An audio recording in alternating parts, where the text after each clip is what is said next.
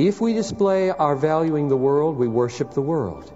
If we display our valuing God, we worship God. And therefore, the renewing of the mind to value God and His ways is the preparation for all of life as worship. So how do we renew our minds so that every part of life is an act of worship? That's the question John Piper answers from Romans 12:1 and 2 in this episode of Light and Truth. This sermon was originally preached at Bethlehem Baptist Church on November 30th, 1997. If it's true that the inward essence of worship is a being satisfied with all that God is for us in Jesus, or a cherishing of Christ as gain, that explains why all of life is worship. Because all of life becomes either an expressing of what you are satisfied by, or a questing for more satisfaction of where you think it can be found. All of life. Whether you eat or drink, do all to the glory of God. That is, do all as worship, which means let orange juice drinking and the way you drink it and the feelings that you have when you drink it magnify God by showing that you're satisfied in Him, not the orange juice. And the Christian life is figuring out how to do that. There is a way to do that. Romans 12:1 and 2 is all about worshiping God in your everyday life. Therefore, I urge you, brethren, by the mercies of God, to present your bodies a living and holy sacrifice, acceptable to God, which is your spiritual service of worship. And do not be conformed to this world, but be transformed by the renewing of your mind, so that you may prove what is the will of God, that which is good, acceptable, and perfect. So what this verse says is that the presenting of your bodies to God as a sacrifice is worship. So what is that? What's that referring to? A sacrifice is usually dead. They slit its throat, bleed all over the altar. It's dead. But he says, no. I don't want you to make the comparison that way. It is a living sacrifice. So he rules out human sacrifice. And then it says in the Old Testament that they were usually eaten by the priests, so they didn't exist anymore. So a sacrifice not only was killed, it disappeared. And clearly he would say, that's not what I have in mind. That's not the analogy. Because back in chapter 6, this word present your bodies 3 times. Present your members, present your members, present your members. That means arms, legs, eyes, tongue, sexual organs. Present your members to God as instruments of righteousness. That is, as instruments in the hands of God whereby righteousness will be manifest in the world. So clearly, the sacrifice offered to God neither is dead, or maybe it is, we'll come back to that in a minute, nor does it go out of existence, but really exists, really acts, does things in the world. So how is it a sacrifice? What does this mean? Present your bodies as a holy and acceptable sacrifice and worship to God. Now, the way I'm going to answer that question is by suggesting to you that the connection between verse 1 and 2 is that verse 1 is speaking in symbols. Offer yourself as a sacrifice. That sacrifice will be an act of worship. And verse 2 explains the symbols with language that is more realistic. And my justification for making that connection is the link in the word acceptable. Notice? Look at verse 1.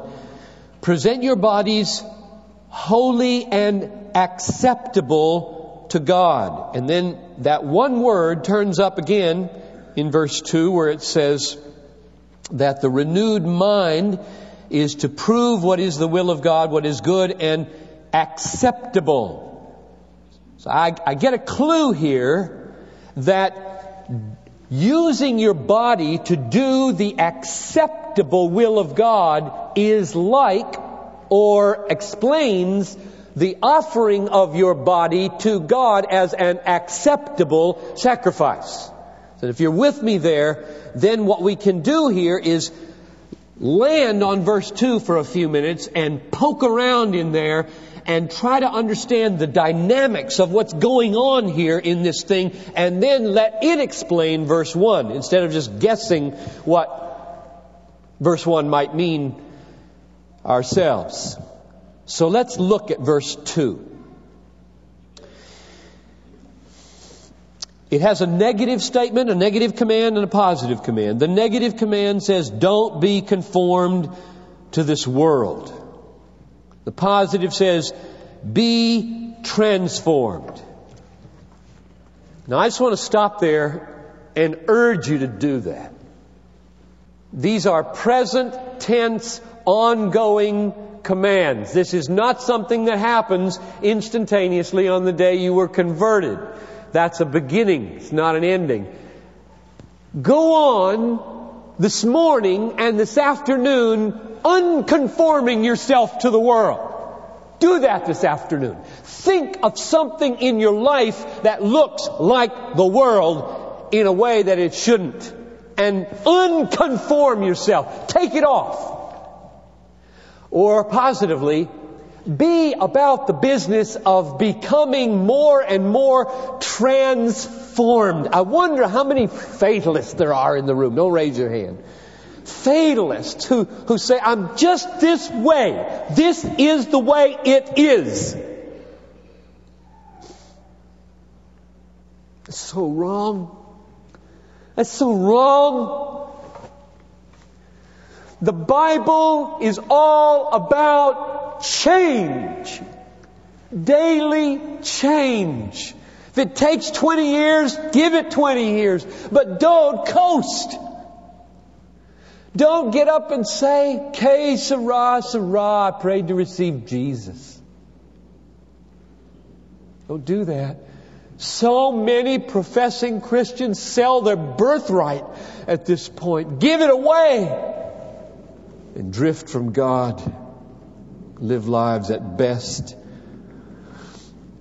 of disobedience. Now how to do this? How do you unconform yourself to the world? How do you become transformed so that the will of God would become doable? It says, not, well, look what the world is wearing. Look what the world is watching and listening to and buying and playing. Make a list. Don't do them.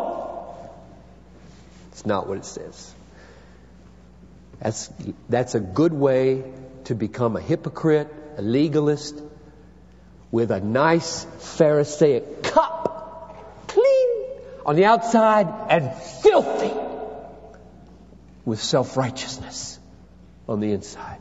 It's not what the verse says. The verse says something very deep and very profound that we all need to be about. It says, be transformed by the renewing of your mind. Now that's inside. We're talking inside work here. The mind is inside. Don't be conformed, be transformed mainly from the inside. by the renewing of your mind. Now, what does that mean? What is the renewing of the mind? The NASB says that we should be renewed in our mind so that we might prove what is the will of God. Now, this little word prove is a tremendously important word. I'm making almost this entire sermon hang on the meaning of this word. It has two pieces to it. Those of you who have NIVs will notice that two words are used to translate this one verb. And that's okay, because it's very hard to bring this word over into one English word. The two meanings of the word dokimazo are to test something, like gold, to see if it's pure. And then, having tested it, approve it for what you have found it to be truly. So it's both a mental testing thing and an emotional approving thing in this word.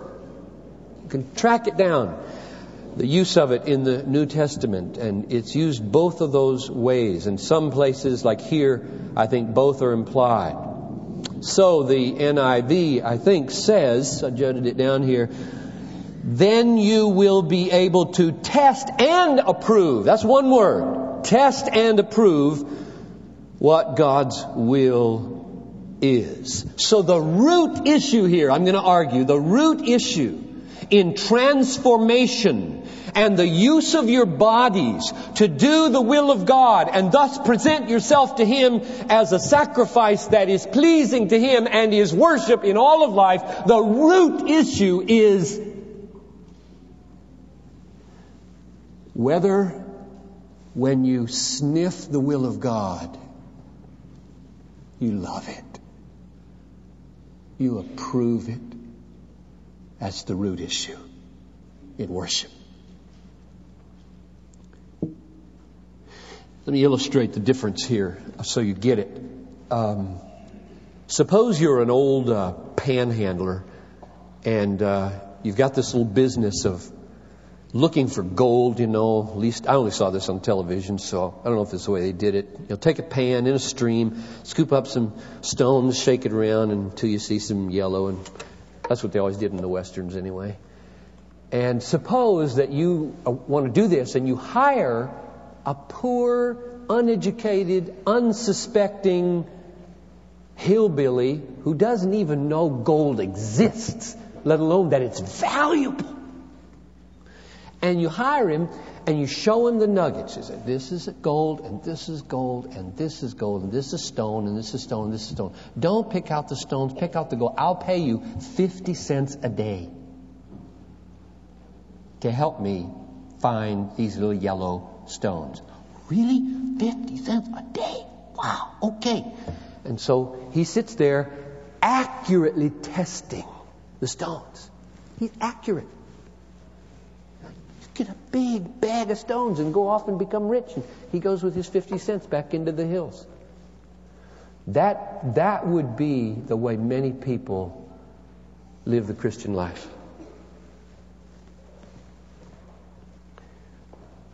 This will of God here has yellow color and it's so softer than a stone. It must be gold. So I will put it in my gold bag and not love it as gold. No approving, no delighting. Don't know it's valuable. A lot of externalism. That's not what Paul is talking about here. He's not saying read enough books, listen to enough tapes, sermons, so that you can spot a good deed when you see it and then work up the discipline to do it. He is saying, be made new in your minds so that you can not only spot gold, but love gold. Approve of gold, cherish gold, treasure gold. Be like a miser with the will of God. Oh, there's another opportunity to do the will of God. I love the will of God. It's more than a logic lesson, isn't it? Christianity is more than a logic lesson. Jonathan Edwards helped me with this a long time ago when he discussed the way that you can decide whether a certain material is sweet. So here you are, and you've got some stuff in front of you, and the question is this sweet? And you look at it and you say, it's brown, and it's gooey, and it came from a beehive, and if you put water in it, it gets all icky and crystallized, and if you put it on toast, it makes a 2-year-old's eyes light up. So it must be honey. And I know logically from my experience that honey is sweet. Therefore, I declare this stuff is sweet. And there people live their Christian lives. They may not be able to eat it because it's all logic. Their Christian life is just one inference after another and no experience. And Jonathan Edwards says, the reason many simple, uneducated people live lives vastly superior in holiness to many educated Christians is because they taste and see that the Lord is good. It's like that. And they don't use long chains of reasoning. A godly person who has experienced verse 2 of Romans 12 can smell sin before it gets close enough to contaminate. And they run the other way. Smell it. They prove both what is the will of God, and by implication they prove what is not the will of God, and therefore their sensory spiritual powers are such that they are drawn quickly to the one and repel the other quickly, even before they can give any rational reasons. You know, if you're a parent, it's the way it's been for me anyway, in rearing 4 boys, and I presume it will be with Talitha, that they'll say to me, "Oh, what's wrong with that?" And I'll say, "What's wrong with this? Okay.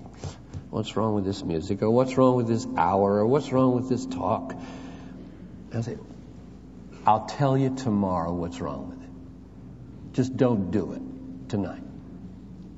And I go down, sit at my desk. It takes me about a half an hour, and I write down what's wrong with it. Now that does not mean I'm living my life as a hypocrite. It means I've got spiritual taste buds. I can taste wrong. 52 years have not been lived in vain with Jesus. Well, 46 of them with Jesus. And theology is important, but you know why this is unbelievably important for your daily life? 95% plus of the choices you make every day, you do not premeditate. You just do them.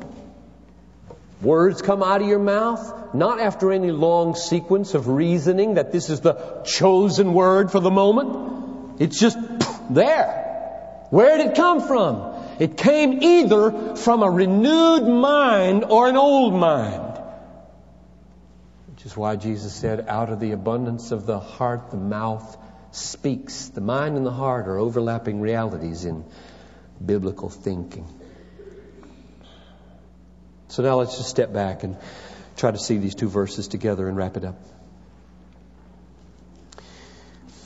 The root of Christian living, we've said now, is, from verse 2, this word prove, it is assessing truly and valuing accurately and approving strongly and treasuring passionately. That's the inner deep change. It begins with new birth, and then it goes on and on in our gradual conformity, not just to deeds like Jesus, but to affections like Jesus and values like Jesus and treasures like Jesus. We love what He loves. We hate what He hates. We feel what He feels. We assess the way He assesses. Cherish what He cherishes. That's the marvel that makes you a free person.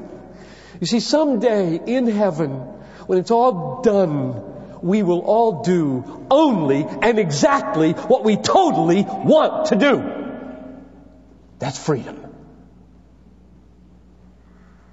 Here, the old self stays clamoring at us, commending stupid behaviors to us, so that we want wrong things and must fight and do things like gouging out eyes and cutting off hands and reckoning ourselves dead. All of that belongs to fighting the fight of faith, because we're not yet in heaven. But our goal is to want what He wants and therefore be free. And how many people, wanting freedom, rewrite the book to conform to the want?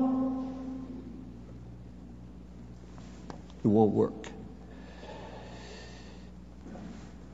And so, being changed, we are then transformed, verse 2 says, to do the will of God. That is this wonderful pattern of life that accords with the newness of the inside. And then in verse 1, if I'm right, that these verses go together like interpretation to symbol. What is the worship? What is the sacrifice that we offer to God? Practically, it would go like this. You get up in the morning and you come to God and you say, I am coming. I'm coming, like to the altar. And I ask you now to do something positive and negative in my life. Negatively, I want you to slay me. That is, all the values, all the treasuring, all the cherishing, all the desiring, all the willing that does not accord with what is good, acceptable, and perfect, kill me.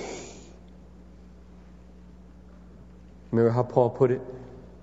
I have been crucified to the world, and the world has been crucified to me. So we offer ourselves up first on the negative side to be killed.